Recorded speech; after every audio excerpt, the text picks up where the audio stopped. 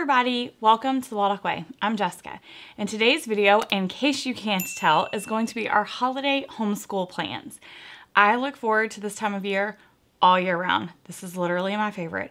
Homeschooling in December and being able to Christmas school and just make Christmas homeschool is such a gift that I love it. So I'm very, very excited to share with you what we have planned for the month of December. If you are new here, welcome. And if you are not new here, some of this is probably going to look familiar because some of Christmas school has very literally become a tradition for us, and it's things that we do every year that we can't imagine not doing in our homeschool anymore. It's just become kind of a family thing. So I'm just going to start at the beginning. Our days are going to begin with morning basket every morning. Our morning basket will include tons of read-alouds and really fun, simple, relaxed activities for us to do together as a family. Don't worry, I'm going to share our morning basket videos with you very soon. They will be up the end of this week. But until then, I will link some of our past morning baskets in the description box so that you can go ahead and get some inspiration of maybe what you would like to include in yours. Now, after our morning time, we will come to the table together as a family and do some kind of lesson together. So our lessons for the month of December are going to vary a little bit. Most of the time, pretty much every day, Monday through Thursday, Emily is going to pick an activity from this box. Now, I have been doing this for, I don't know, probably 4 years now, and it's really become one of her favorite things. When she saw me pull this box out for this video, she literally ran up and hugged it because she looks forward to it so much. So I take just a simple box and I prep a handful of hands-on activities or centers like math and literacy centers that are themed for the month of December. And then once I cut them, I put them all in manila envelopes. Now, I told you last year, and I'm going to tell you again, these are not finished because I normally decorate the envelopes, you know, some cute Christmas washi tape or stickers, but she has no clue what is in the envelopes. They all are in here and they just all look the same. And so each day she just will randomly pick one. Sometimes she digs to the bottom, sometimes she gets something from the top, and then she will do whichever center that is or whichever activity that is. So this is what this one is. It's a math one. These are nothing but math and literacy, so math and language arts type of activities. What I like to do when I prep these is I like to print off 4th and 5th grade typically, or whatever grade she's in, and then the grade she was in. I'll go through both of them and print various activities because I like for the month of December to be some review and some new. I don't want it to be all new concepts because I want her to have a break too. So I make sure that it's full of things that are a review for her as well as just a handful of concepts that might be new to her. That way she's getting some relaxed December just like the rest of us, and she's not learning a new concept every single day. So that is something she looks forward to all year round. She loves that. In addition to that, last year we started a Christmas shopping project, and I actually made some free printables to go along with it. So I will link this down in the description box in case you want to start it with your kids. And so this is going to be another large portion of her math for this December. So what I do is I will give her a certain allotment of people, like let's just for an example say 5 people, and let's say I decide that she can spend $20 a person, thereabouts. I'm going to say, okay, you have 5 people to buy for, here are their names. You have $100 to spend. So you can actually fill that out for your child here on this piece of paper. And then they get this Christmas gifts where they can put the name, some gift ideas, different stores so they can price it at different stores. And then there's even a section for if they have coupons, what the tax is going to be, what the shipping is going to be, because I really, really wanted Emily to have some real life experience with the fact that if something says $9.99, it's not just $9.99. And she likes to buy gifts. Her love language is gift giving, so she loves to buy and give gifts. So this is a great, great way for her to get in some extra math in the month of December. So again, I haven't decided how many people she's buying for or what her allowance for buying budget will be, but I know that we will be doing that again this year. And then we always do a Mail Time Monday is what we call it. Some kind of mail time in our homeschool. If you have no clue what I'm talking about, I'll link a video up here where we do a Mail Time Monday and show you kind of how we do it. So I always get some kind of Christmas cards. When she was younger, I would get the paint with water ones. The past couple years, I've gotten the ones that are black and white, and you can either paint or color them.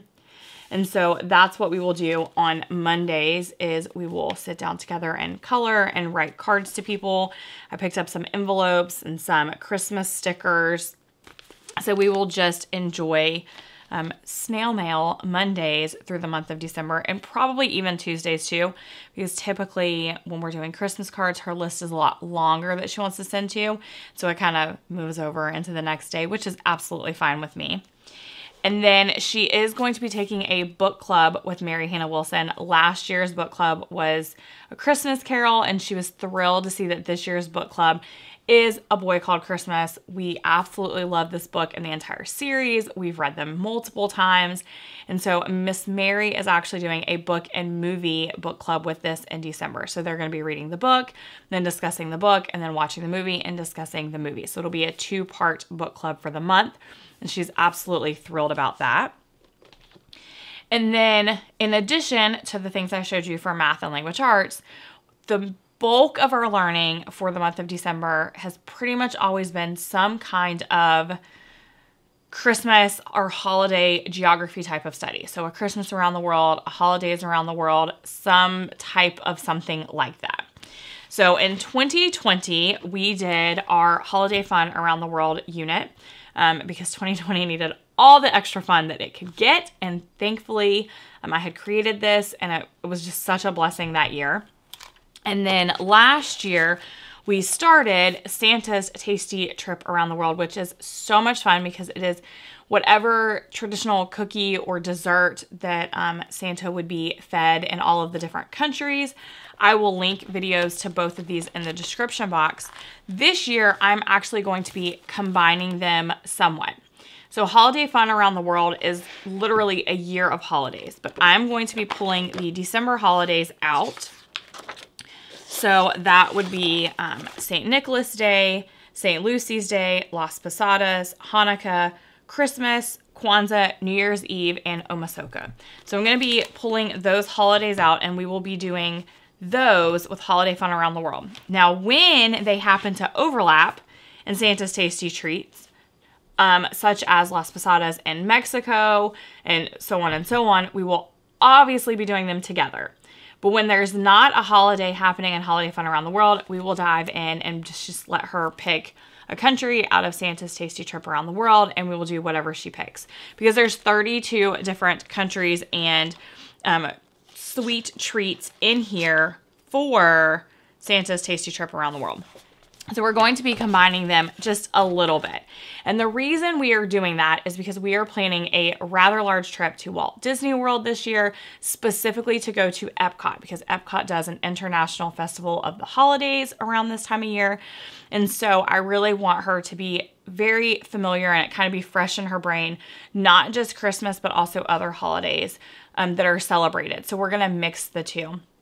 And that way when we go and we're in all of the different countries, because we'll be in Mexico and the United Kingdom and France and Norway, she'll have an idea even before we go of how all of these are celebrated. Epcot does a storyteller for each of the different holidays in the different countries. They also have treats and food. So we're really, really excited to incorporate that into our holiday. Emily's favorite is the cookie stroll, where she gets to go around and try the different cookies from some of the different locations. But this way, we're really getting to kind of do not just Christmas, but also holidays, and we're going to combine them. But that's not to say that neither of them is not a complete, because they definitely are. Like I said, Santa's Tasty Trip Around the World is 32 different countries and different treats, so plenty to do there. And then Holiday Fun Around the World includes 36, I believe, different holidays, and it's technically an entire year worth of holidays. So both of them are definitely full on their own. I'm just going to be unique and combine them for kind of a really, really big bang this year. Now, if you're watching this video when it goes live, I will say if you want to do either of these in your homeschool with your family, make sure you subscribe, which I will leave a link in the description box so that you are alerted, because we're going to be having a Black Friday sale, which is our biggest sale of the year. So you'll be able to pick either or both of those up for basically a rock bottom price. Okay. In addition to those and our trip to Epcot, we also like to add in Universal Yums, which is one of our absolute favorite subscriptions in our homeschool anyway. But in the month of December, they always do a holiday around the world type of thing. Instead of one country, I believe this specific box this year is 7 different countries. And so we tend to upgrade to the super yum box so that we're getting all the yums from all the places. So this is the biggest box that they offer. We typically only do the medium box. That's all we've ever found that we need, especially when it's just one country. But when they do 7, and we really like to focus specifically on the holiday around the world, we upgrade to the big one. So we will be enjoying that as a family, kind of in the evenings together. We won't sit down and do the whole box at once because that is a lot of snacks. We'll do 1 to 2 snacks an evening and just kind of read about what they are and where they're from and just enjoy that together. So that is pretty much like the bulk of our homeschool. That's what Monday through Friday is going to look like. Monday through Thursday is going to look like, sorry. On Fridays, we have a family fun day. And our family fun day is books and movies. We read a book and we watch a movie. A lot of times we'll have cookies because we'll be baking tons of cookies, and we'll drink, hot chocolate or whatever we're having. And we just enjoy that time together as a family. And so the books that we have done for, I believe, the past 3 years, they've kind of become a staple tradition, are How the Grinch Stole Christmas. So we will read this and then either watch multiple versions of it, or we'll let Emily pick which version she wants to watch. And then we will read Elf and watch that movie.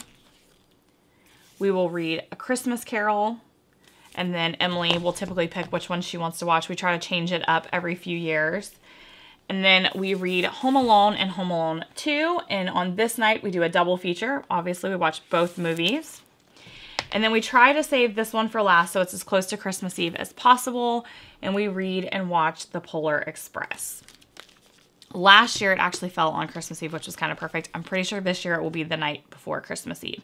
So like I said, we just read the book and watch the movie. And occasionally you'll see, because I'm going to show you the Christmas games that we have, occasionally we'll play a game to go with it, because some of these books, we do actually have games that kind of match them. So that is what we do on Fridays. And then pretty much the entire month of December, in the evening, on the weekends, when we just have a little bit of free time, when we finished early, whatever the case may be, you can find us playing games. Typically Christmas games, because these games only come out for a month and then they get packed back up. And so we play them non-stop for the entire month of December. So the Christmas games that we have collected over the years. We started, I think, with maybe 2 or 3, and we add 2 or 3, sometimes 4 or 5, every holiday season to our collection. So when I show you what I'm going to show you, we haven't always had this many Christmas games. You don't need this many Christmas games, or maybe you do. I'll let you decide that. Okay, we're just going to go ahead and show them now. The first one we have is Holiday Spot It. I believe we found this at Target in the dollar spot at one point, because it's actually smaller than the typical Spot It, which here's a Rudolph Spot It. You can see the size difference there. We have a holiday version of Yahtzee, mainly because Kevin wasn't going to go an entire month without playing Yahtzee. So we found a holiday version once and we bought it. It comes in a cute little gift box, and the dice have kind of cute little Christmas symbols on them, but the game itself plays exactly the same. We have Absolute Dice Christmas. It's just a really fun dice game. Lumps, which is a lump of coal game. We have Llama Drama Holiday Edition. We have Santa Cookie Elf Candy Snowman, which is the holiday version of Taco Cat Goat Cheese Pizza. We have Holiday Flux. Now, this isn't just Christmas. This is all of the holidays year round. Like I know Halloween, New Year, there's other ones too. So this goes really well with holiday fun around the world if you're doing multiple holidays. Christmas Rush, which is basically a version of spoons. So it comes with little like gift present things instead of you having to use a spoon, but it plays just like the game Spoon. So if you like that game, you would like Christmas Rush. 12 Days. Something Wild. Chip and Dale's Christmas Treasures.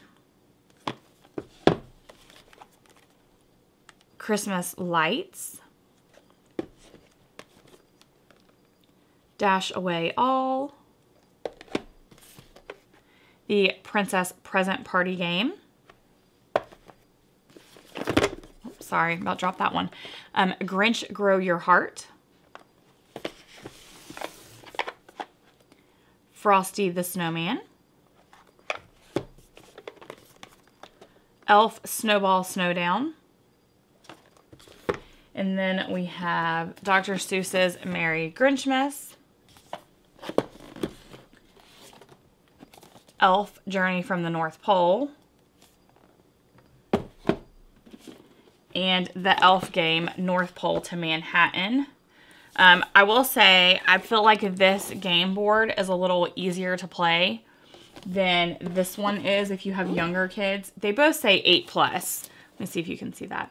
But if you have younger kids, like let's say 5 or 6, and you were looking at these two, I would say I think this one is a little bit easier. The board itself isn't quite as confusing.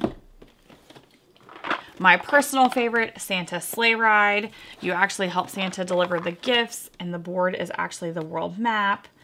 It's kind of the perfect game for our holiday around the world. I absolutely love it.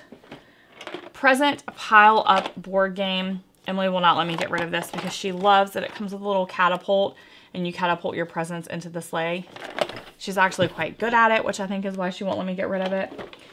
And the last one is Christmas-opoly, which is basically Monopoly with a Christmas twist.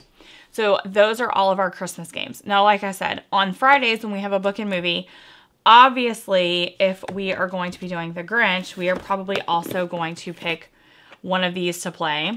And then the same thing if we're going to be doing Elf. Well, we have 3 to pick from, but we are probably going to pick one of these to play as well. And then normally when we do, Home Alone, that's a double feature, so we're not going to play a game. Sometimes, depending on what else we're doing Christmas Eve, we'll play one of our Ticket to Rides when we do Polar Express. And then Christmas Carol, normally that is a night where we watch multiple versions, typically, so we don't always have time for a game. So that is the majority of our homeschool holiday plans. I hope you enjoyed this. I hope it was helpful. I would absolutely love it if you told me what you are planning for the holidays in your homeschool. Let me know down in the comments. Are you just taking it off? Do you have something fun Christmas school-like planned? Are you just continuing with your regular planned, scheduled homeschool stuff? I would absolutely love to know. Please let me know down in the comments.